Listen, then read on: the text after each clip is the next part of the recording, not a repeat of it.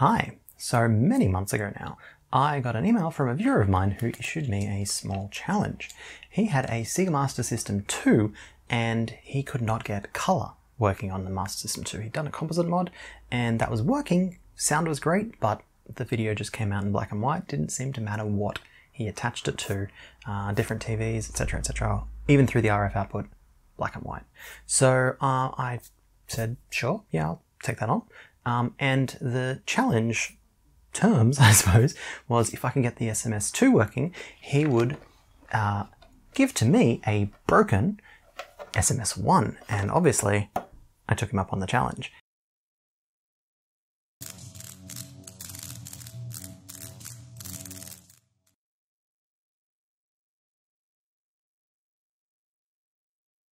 Now, the SMS2, I fixed that while I was in the process of moving office, so I didn't have the wherewithal to record while I was doing that.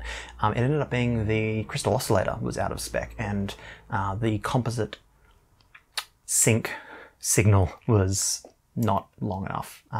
So it was just not being able to, the color burst, sorry, was just not being able to lock on and get color out of it. Anyway, I replaced the oscillator with one out of a broken Mega Drive 2, and it started working perfectly, sent it back, and he's been very happy about it. But today, I'm going to go into, finally, the SMS Powerbase 1 and see if we can figure out what's wrong with it. Now, this viewer, Nigel, he actually also added in a little note, so I'd like to read that out just quickly. It says, "Hi Nick, I've packed both Segas and I've given you one working power supply and a working RF unit, and also the AV cable plug for the SMS1, which was still new in packet, so that's really cool. Thank you very much for that. Maybe you can fix the power supply for yourself." I couldn't. It was just a cheap switch mode power supply though, so I wasn't too fussed about that. I think I e-wasted it. And good luck with it all, and thanks for accepting the challenge of fixing my SMS2. Enjoy the YouTube videos and keep up the great work, Nigel. So thank you very much for that, Nigel, and I do apologise for it taking so long. But yeah, let's pop this over on the bench, see if we can figure out what's wrong with it, and fix it.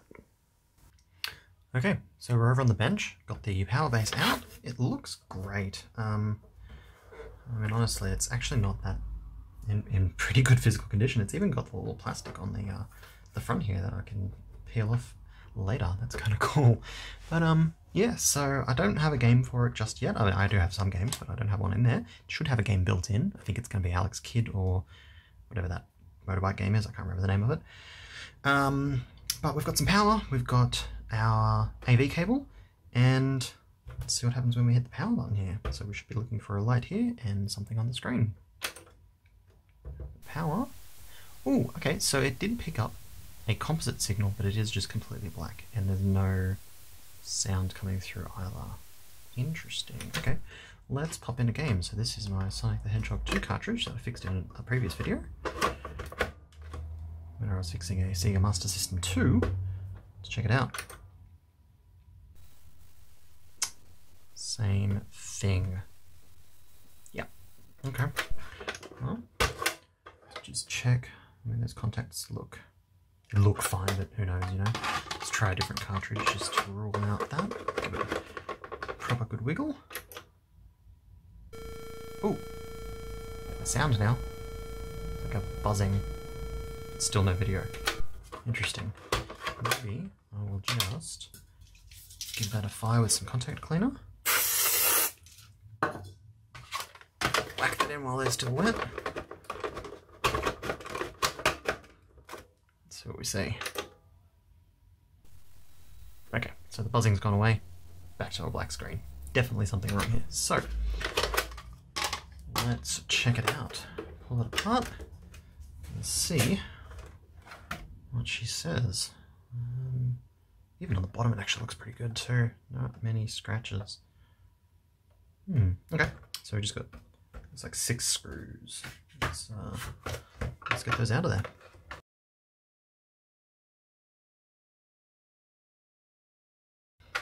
Alright. Lifts up to reveal pretty stock standard console. So let's see what we've got here. Oh, those are really cool switches. They're like, yeah, It's like a completely bare contact. Huh, neat. Anyway, got our Z80 NEC CPU there. And we have some RAM here. That would be our video chip, the Sony CXK3864. So the RAM here is 4168C. That's 20, so I'm assuming that's 200 nanoseconds. Then we've got some custom Sega chips down here. I'm gonna guess these are the video processing or general ASICs. There's a RF box there. Oh, actually no, the RF is over here. What's in there? I don't know. Looks like we've got another Sony video chip down there. And then there's some VRAM down in here as well, I'm assuming. So they are NEC D4168C, 15, so 150 nanos. And then down underneath there, I'm gonna guess on this big chunk of metal, if we can see in there, not really, down there, looks like gonna guess just a 5-watt regulator, typical LM7805. Yeah, nothing looks horrible. Let's get the board out. No need for it to be confined in here.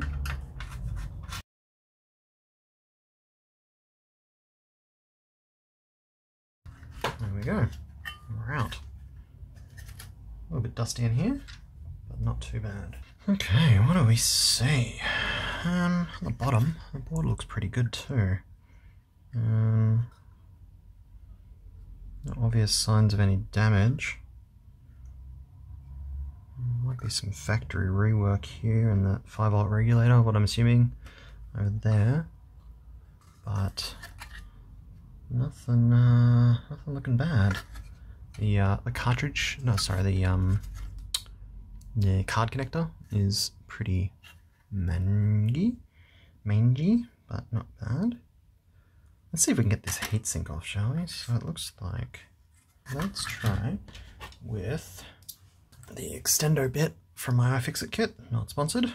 So that goes in there, that goes in there, and then that just kind of goes up. And then there, I don't know if you'll be able to see what I'm doing.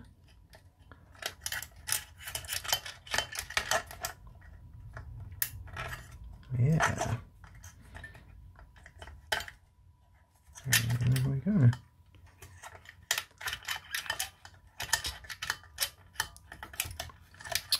Yummy.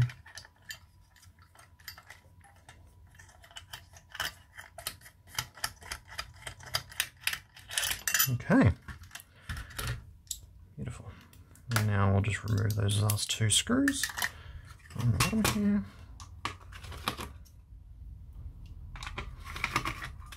And that heatsink should just drop away. Cool. Let's see what we got. Yep, 7805. So let's give some power. I'm going to test the input. So we are getting, yeah, 8.9 volts. That's good. And the output, 4.9 volts. Yeah, that's perfect. Okay. Let's check if our CPU is running. So let me just get the datasheet. Yes, I do just keep a folder full of datasheets for chips that I need.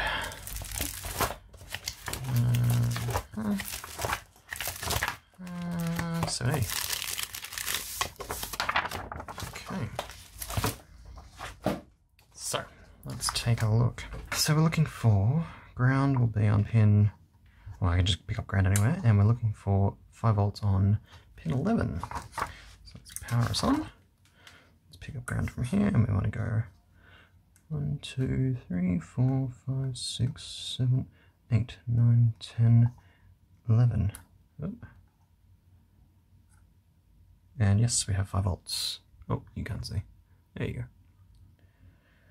So, that's good. Let's check the reset line, pin 26.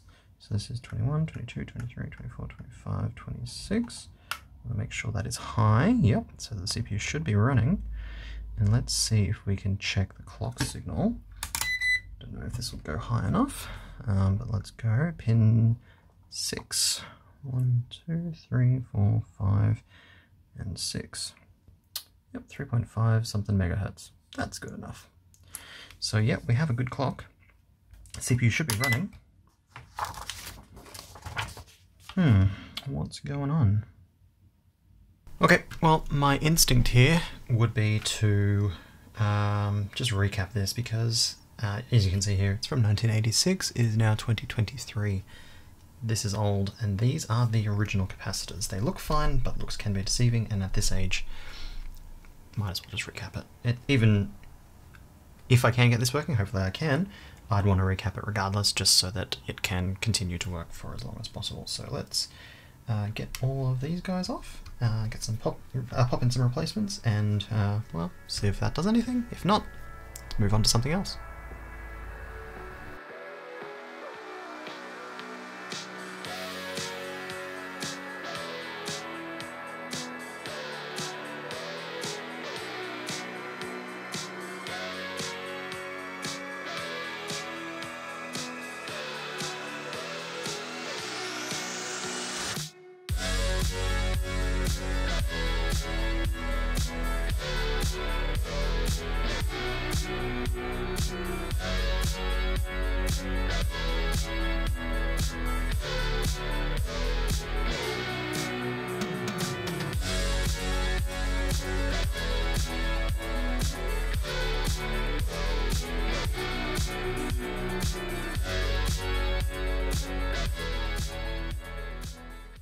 Alrighty, recap's done. So what I will do, which I typically always try to do, is just mark top of each cap with the green line, just to note to myself that I have indeed recapped this one in the past.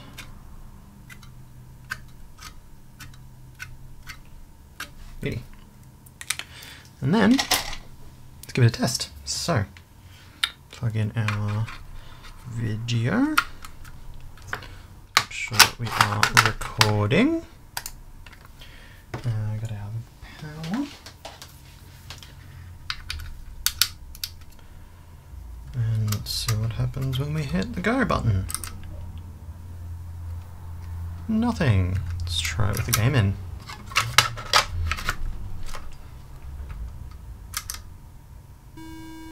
Oh, no, not quite. Let's try a different game in. If I can get the cartridge on the socket. No, still nothing. So, not quite as simple as just a recap. Alright, let's move on to bigger and better things.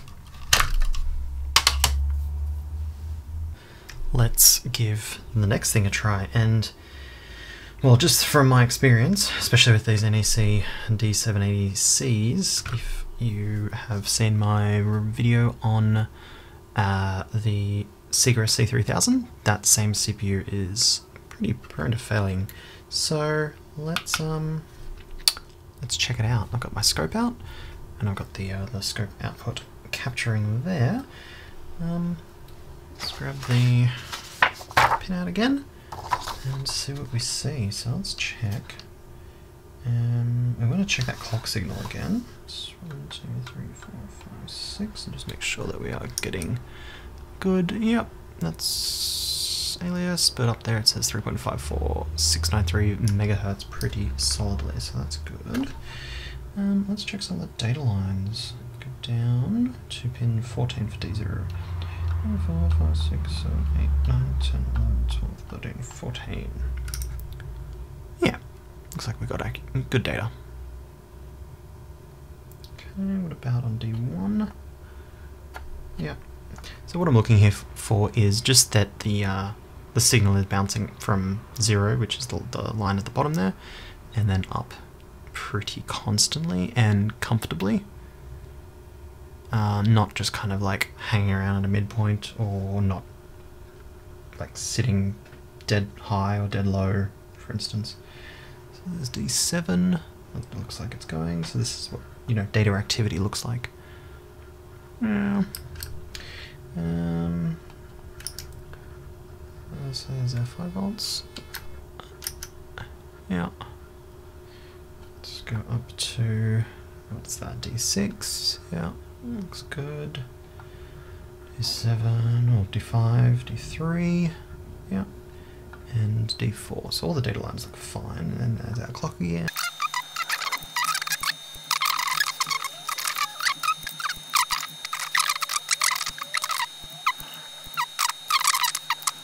Let's check things like our memory request, IO request, read and write pin down here. So they would be memory request is here.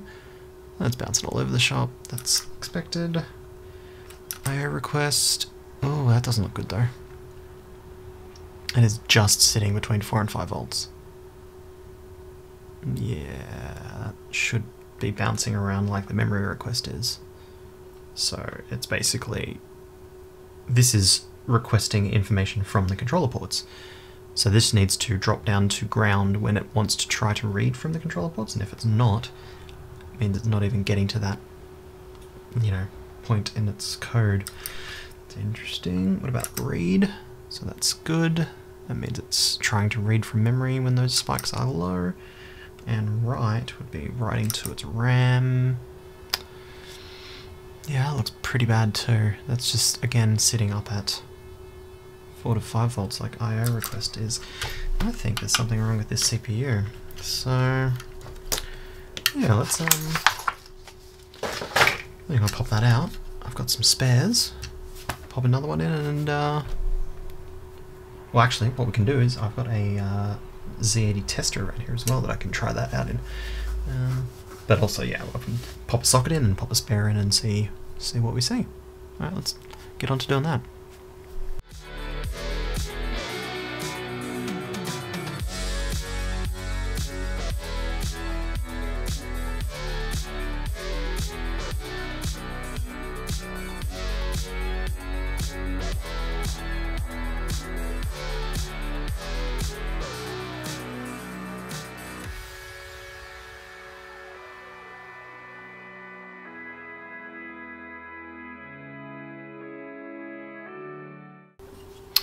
Alrighty, well, we've got the chip out, so let's pop it in the tester here.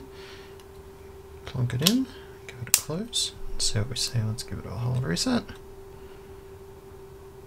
Yeah, it does seem to be working. It's executing the no-ops correctly. That's just basically cycling through all of its address lines on this row of LEDs, although this one's usually flashing.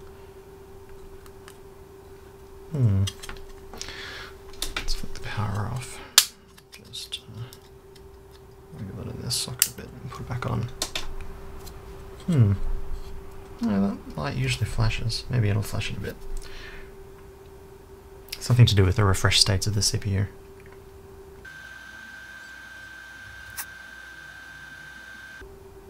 There we go. Okay, so it flashes when it gets to the last one. That's right. Well, yeah, so it seems to be accessing code correctly, but we saw that it wasn't using the address lines fine, but the write line and the IO request were kind of odd. So still going to probably pop this in with a socket and try a different CPU regardless, just to check, verify that something else isn't wrong in the CPU. Go grab a socket. Alrighty, here's my stock of CPUs. These are dodgy China ones. Quote unquote new old stock, but they're obviously pulls, and the markings don't really match, but I've tested them and they all do seem to be working fine, so let's run with one. So let's just bend the pins a bit straighter. Okay, and make sure that we have it up in the right position. Push it in. Okay. Now let's get all of our power and whatnot back in. Let's see what we see. Nope. Same thing. Not. It's kind of weird though. Let's try it with cart.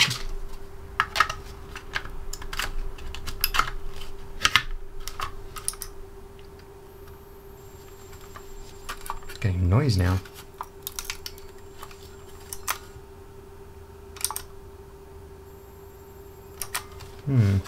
Now, are we seeing the same signal for the IORQ and read? Let's check that out. Let's take this cart out of the way.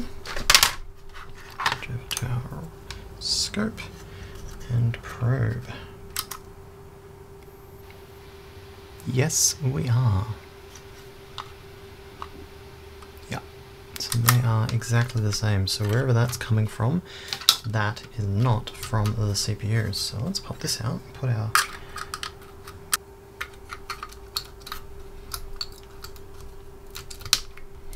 okay, and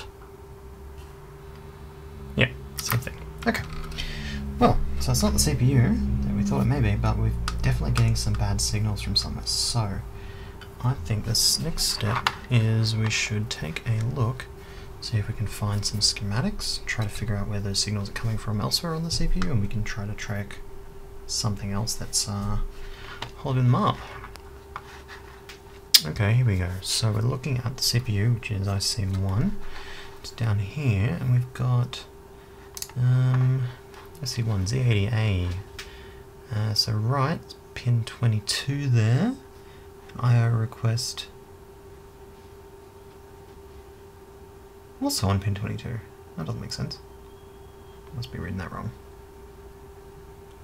Yeah, I can't quite make that out. Well, anyway, let's track right. So we're looking for right low, and it goes on this bus here, comes down to here, but there's no right there.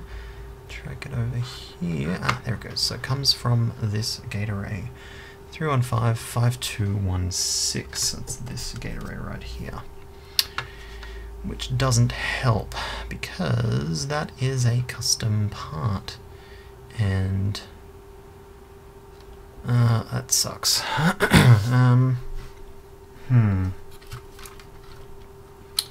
Is it 3155216? 3155216.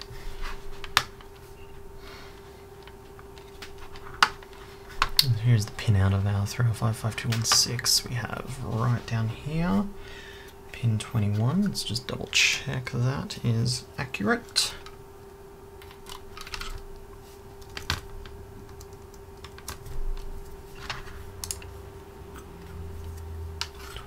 Here should look the same. Yep.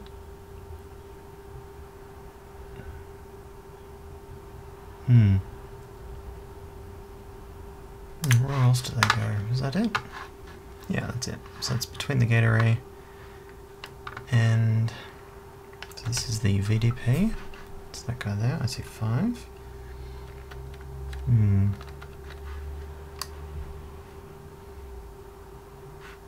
I see 2. Oh, so this is a ROM. It's not actually the video controller. I didn't know Sony made ROMs, but there you go. Okay. And then this is IC3, that's our system RAM. Yeah, and then this is video RAM over here for the video controller, so yeah. And we can rule out the ROM because it doesn't work when we're on a cartridge as well. It's same symptoms. I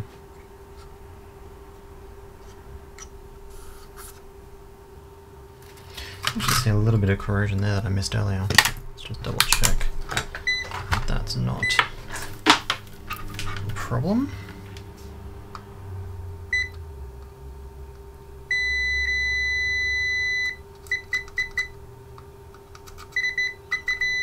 Yeah, they're going fine. And that one, pull through there, yeah, no problem. Okay.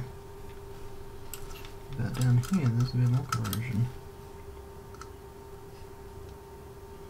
Ooh. Now that's interesting.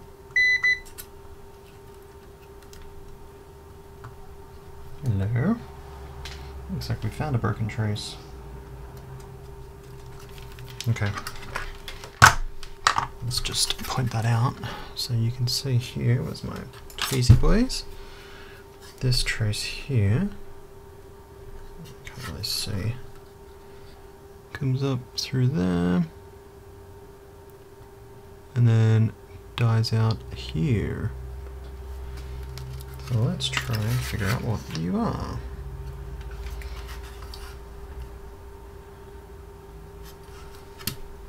And it comes from that one, which is this pin, goes up here. So that goes to pin 20, no, 21, 20, 19, 18 of the gate array, which is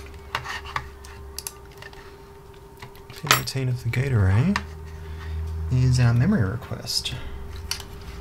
Where does that go to? It goes back here, goes through that dot there.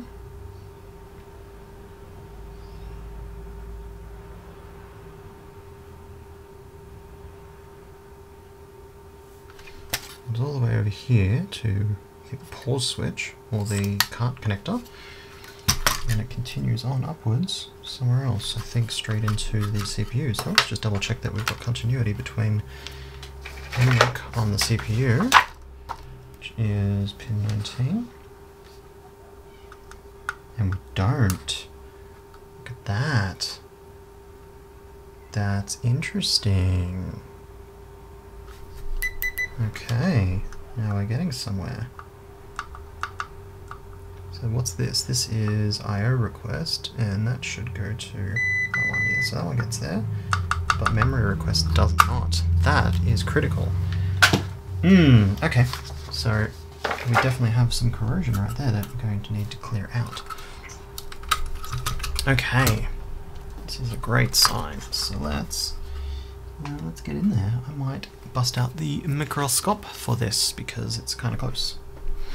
Okay, and there you can see our corrosion up close and personal. That is this line right here. So if we scrape back a little from either side of there, let's get some bit of light on the subject. Let's grab our probes out so we can do some testing. We've got our So if I probe from this point, this one goes further down. Can't really give you the full gist, but it goes down here and then goes to this point here, and then go to there, and we get nothing. So if we scratch some of this back, I'm not even getting it there. That's terrible, Muriel.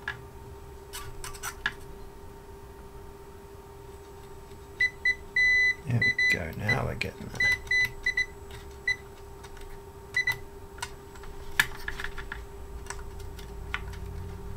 Still definitely nothing there.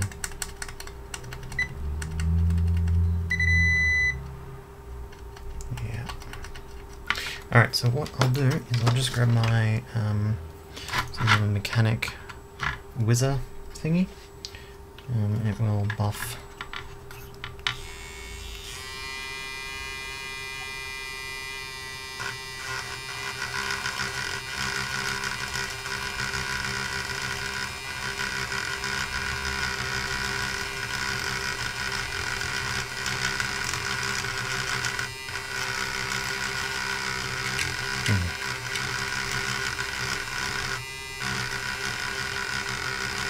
You can see where that corrosion just eats away at the board right there.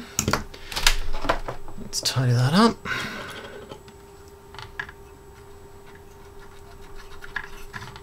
Yeah, that is completely gone. So, there's our problem. Well, possibly there's our problem. Oh, interesting, so that must be, I'm gonna guess gunk from this capacitor here has leaked down there and corroded this whole area. Okay, well, let's whiz away a little bit more of that trace. Just down here. Well, not the trace, but the solder mask. So we've got something nice to solder to. Okay. And let's grab some of our little wire hull. Let's grab some flux.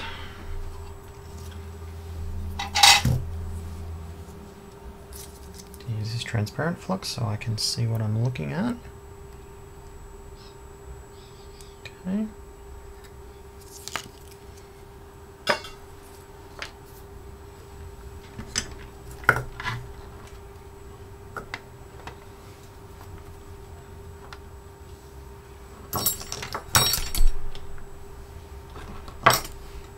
Okay, and let's tin those leads. Let's just get in there with a bit of solder on the tip. And tin everything up nicely. Okay.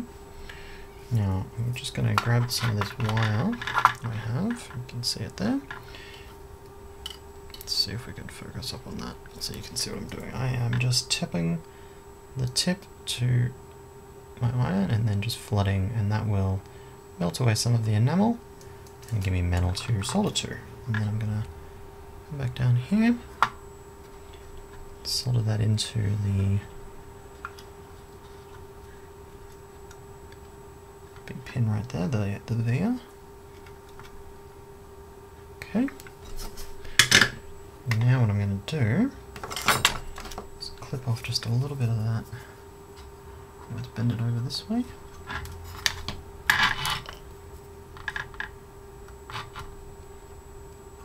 Okay.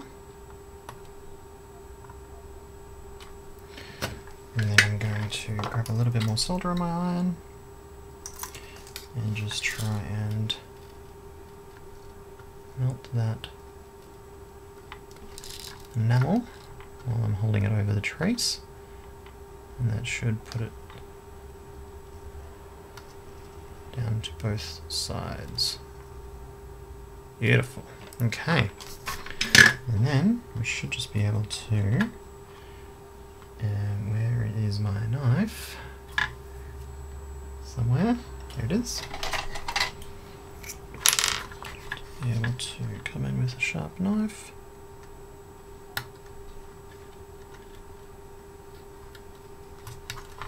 And clean that up.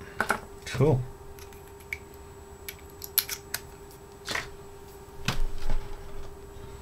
And let's get rid of that flux.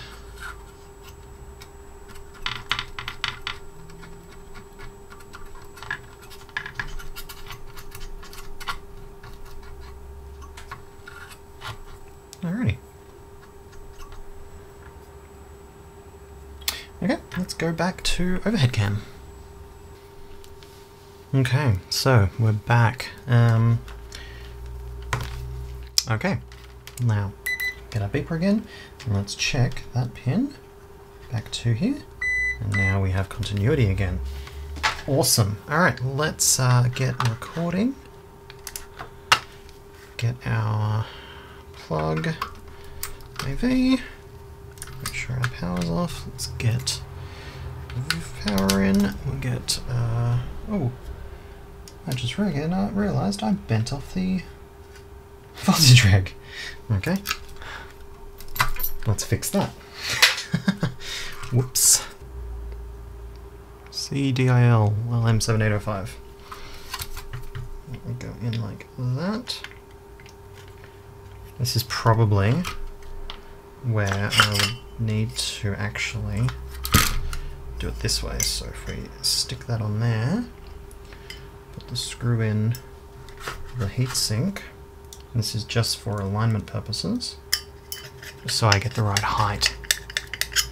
And then if we pop that on, like so, you can see that I've now got the right height there, and we can solder that in. Alright, now let's give it a test. Flick it on, and there you go, Sega Master System. Look at that. Ah, so it doesn't have a game built in. That's interesting. Okay, let's try a game in there. Let's put Sonic in. Alrighty.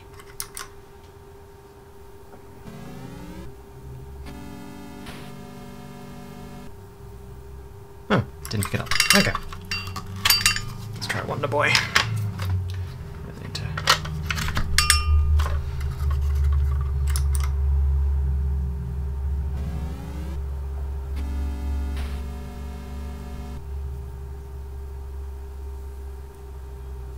Slightly better? Yeah, look at that. Wonder boy.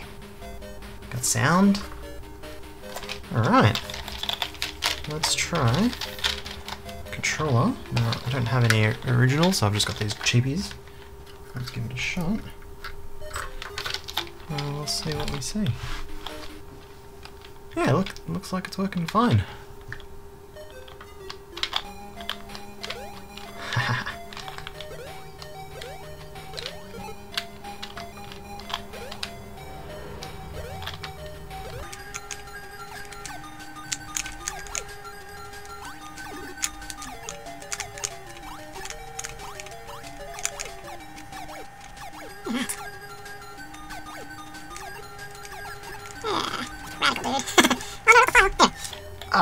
Pretty jazzed about that.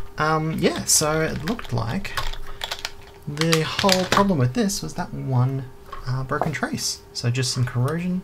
Possibly the recap helped, but yeah, one of those capacitors, I'm assuming, melted through that little trace there. And see the little bodge wire that I put in place to solve it. And yeah, and then we've got a nice Sega Master System. So let me get this unplugged and put it back together. Okay, power base back from the wash, and it came up really good, so I'm really happy with this. The only thing is, actually let's have a look at that board first. You can see just how nice it polished up. There's the repair bit there, I put a little bit of UV around it, UV solder mask I should say, and the back looks stunning. That gorgeous traces. Anyway, yes, no, the only unfortunate part is the standoff here. This is what holds the cartridge goes there, the two screws around the cartridge. That one just disintegrated. So you can see it's completely broken off and that bit of plastic is just kind of flapping in the breeze. So I might have a shot at rebuilding that with two special ingredients, I guess, which would be bicarb and superglue. So these together make a pretty strong, sturdy plastic kind of material. So what I'll be trying to do is, I'm going to have to fill this in effectively, but I will be making a little molding there of another one of these. So I'll probably put some plastic, some paper tape or some washi tape or something around there. Fill it layer by layer with the bicarb and then top it up with a bit of thingy. Get rid of the excess.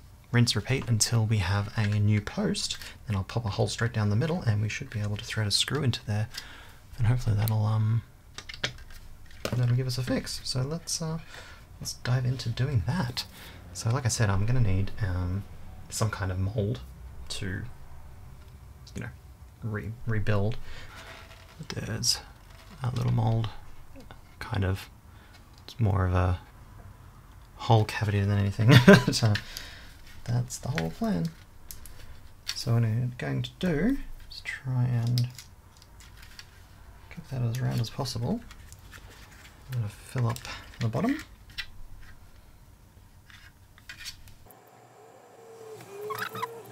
And then try and very gently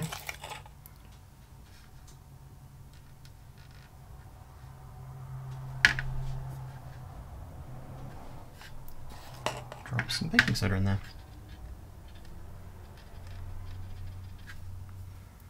And then rinse and repeat.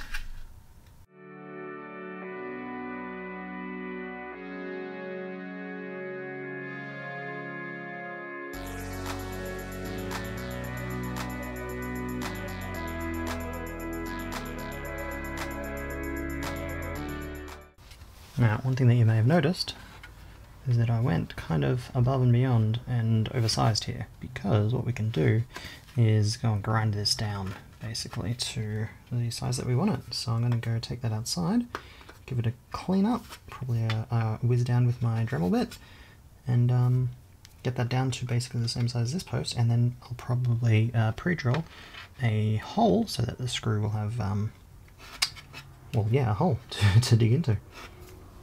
Cool. Alright, so the SMS Powerbase 1 is done. I've given it a really good clean. I took that plastic off, gave it a little bit of a plastic polish in a couple of spots, but overall it's actually turned out really nice. And that plastic repair that I did inside there, you can't see it from outside, but it's really held the mainboard in nice and solidly, and that screw went in beautifully. So I'm really happy with how this turned out, and I'm glad to finally add a Master System 1 Powerbase to my collection.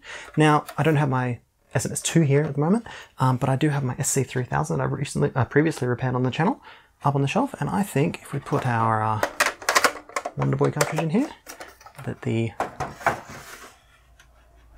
Powerbase 2 would have a perfect home up on the shelf. Maybe make a 3D mount that'll tilt it forward or something like that. Figure that out later. But yeah, thanks again to Nigel for sending this in and issuing that challenge, and I hope you enjoyed watching.